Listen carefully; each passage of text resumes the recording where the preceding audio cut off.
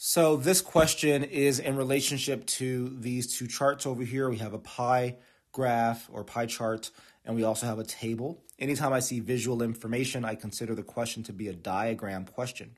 All that means is that I'm going to source the information for my answer typically from the diagrams that have been provided.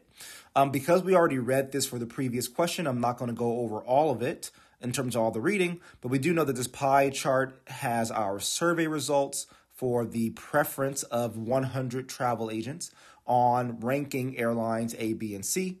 And we have here the average rating of airlines A, B, and C over 5 separate categories, okay? So this question says Airline B's average rating for convenience. Okay, what is Airline B's average rating for convenience? That would be right here. So that's 8.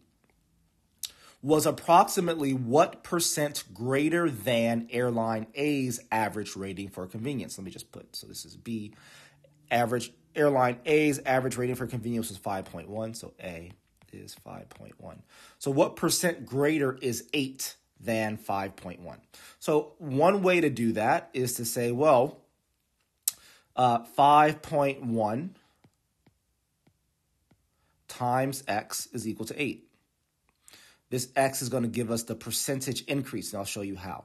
So when I divide both sides by 5.1, and you go to your calculator, which you'll have on your screen when you take the test, we have 8 divided by 5.1.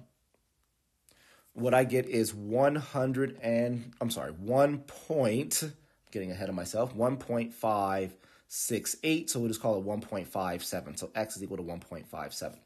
So when we're trying to find percent increase, what you should do is, first of all, your percent increase will always be a number greater than 1. Right? So the way we break this down, this is a 1 and this is a 0.57. This 1 represents 100%, just meaning if we went from 5.1, if A was 5.1 and B was also 5.1, you'd have 100%, right? B's rating would be 100% of A's rating. This extra 0.57 is the increase. It's in addition to, right? So plus. This 0.57 is in addition to the 100%. We convert decimals into percentages by moving the decimal place to the right 2 times. So this is 57%.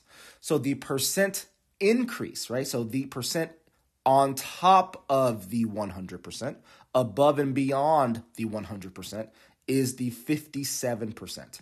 So 57% is our correct answer here. So we would bubble in this option here.